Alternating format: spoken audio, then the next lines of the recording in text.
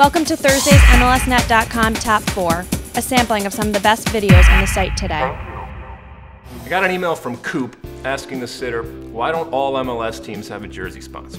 All right, first a real brief history. In 2006, Chivas USA President and CEO Sean Hunter, then with AEG and the Galaxy, championed an initiative to allow teams to sell the front of the jersey. And this was approved for the 2007 season.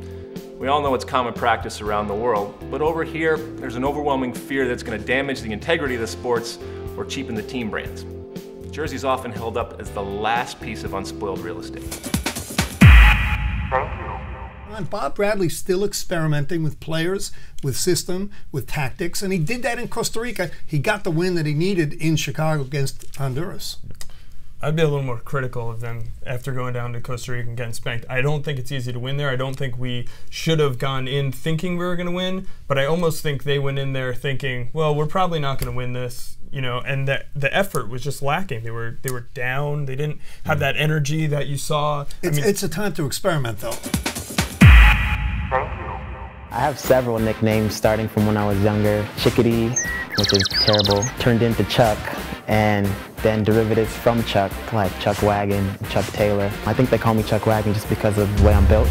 They say I'm built like a truck or a wagon. My first car was a 1990 Champagne Honda Accord. On the back of it, there's a little symbol that said reliable, and when I was in school, some of my friends used to just call it reliable, but it wasn't so reliable. So.